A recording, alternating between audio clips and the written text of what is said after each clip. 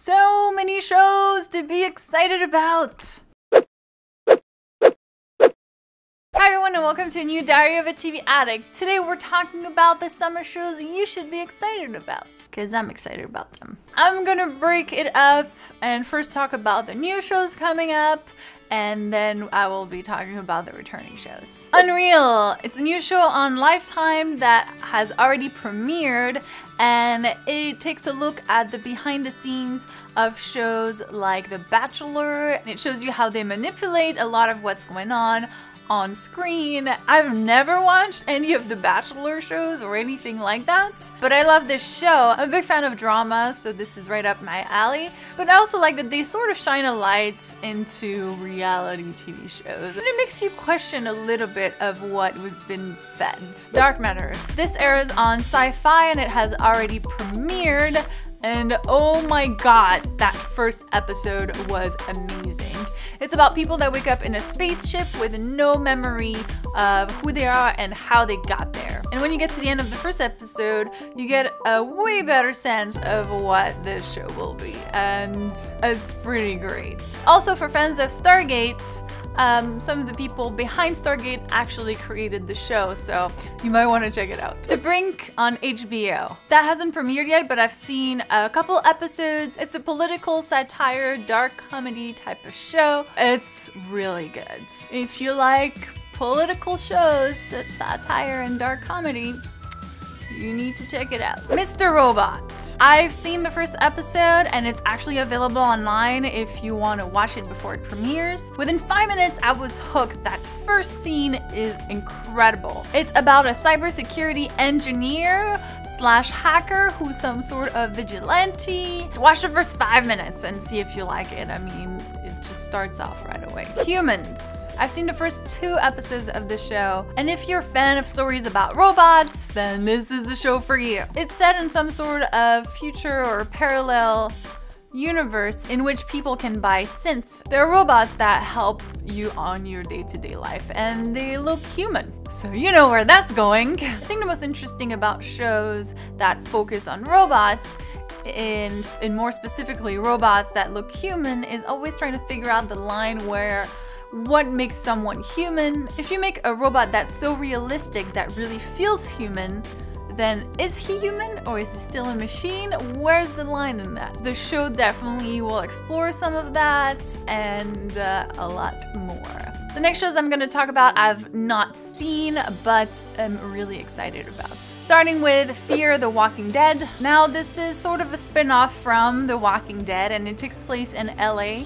I think at the beginning of the zombie outbreak, and it follows a few characters. So I think it's going to be really interesting to have a new perspective of what happened, because in The Walking Dead, when you start, you sort of see the result of the apocalypse because Rick was in the coma during it all. Now we're going to see how it all started. That should be fun. Killjoys. Now this premieres tomorrow on Syfy.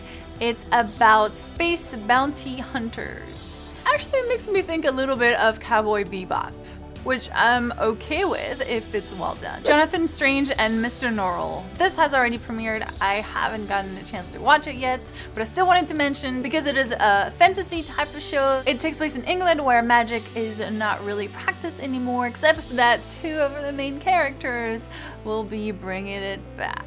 It sounds like it's gonna be a fun new twist on a magical world. Zoo. In Zoo, animals have started to kill humans, and a zoologist decides to go and figure out what has been driving those attacks before it gets worse. So yeah, animals attacking humans. Fun. Scream. Well, this is a TV version series of the movie, and since I used to be obsessed with the movie and could quote it, I'm definitely gonna be watching. Now let's talk about some of the returning shows. Orange is the New Black. Season 3 is out on Netflix for you to watch. I haven't gotten around to watching it yet. Yes, I know, it's crazy because I was ready to watch it, but didn't get a chance to, and once I start watching it, I'm not gonna stop, so I need to make time for it, but yes. Really excited about Orange is the New Black. Survivor's Remorse. Season 2 is almost here. And if you haven't watched season 1, go check it out. It's really fun. It's a half-hour show centered on a basketball player and how he and his family are dealing with his success and popularity. Dominion! It's coming back for season 2. Now, I didn't love season 1 as much as some other people did, but I know that it ended on a cliffhanger and I was like, I need to know what happens. So I'm looking forward to more Angels. Strike Back, final season for Strike Back. I've loved the show since season 1 and I'm excited to see how they finish the series. Hopefully with not too many deaths, because, you know, I've just watched Game of Thrones, so I think I'm good. Falling Skies, also the final season of the series. I didn't love last season as much as the other seasons. I still watched it all to the end, and it got a little better towards the end. I want to know how it all ends. Do we win? Do we kill the Ishveni? Plus, I want to see Cochise a little more. Teen Wolf, yes! Oh, yes! So excited for Teen Wolf! Oh my god. So many questions that we need answers to. We'll be reviewing the show, me and Americ, again, so we're really excited about it. Can't wait to see what they have in store for us. If you don't watch the show, please do it. It's so good. And that's it, 1,000,000 shows to watch during the summer, because it's not like we have another 1,000,000 to catch up on. I'd love to hear about some of the shows you're looking forward to. Did I miss anything that you're excited about? Let me know in the comments. Also, if you enjoyed this video, make sure to share it. Share the love. Share the information so we can all get excited about these shows. Thank you guys so much for watching, and I'll see you soon. Bye! Bonus show is Deutschland 83, which premiered last night. I haven't seen it yet, but it's a coming-of-age / spy story set in Germany in the 1980s. The trailer looked interesting, so